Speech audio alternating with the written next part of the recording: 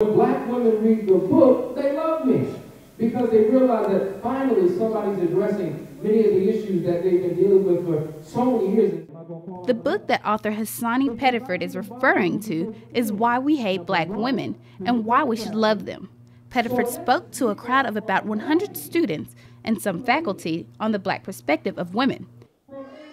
The book also touched on many key points such as relationships, sex, the different definitions of a good woman or a good man, and many others. In one clip shown to the audience, a woman was quoted to say, "Sex sells. Crack sells too, but that doesn't make it good," a quote which touched many in the audience. The audience was very in tune to what Mr. Pettiford had to say.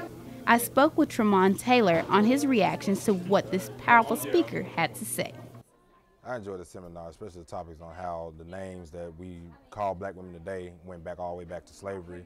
You know, with, I'm not gonna say the names, but you know, certain names that we call women and why we shouldn't call those women names and how they relate to one another.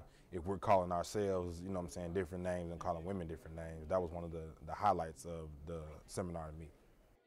Pettiford was gracious for the turnout of students and faculty.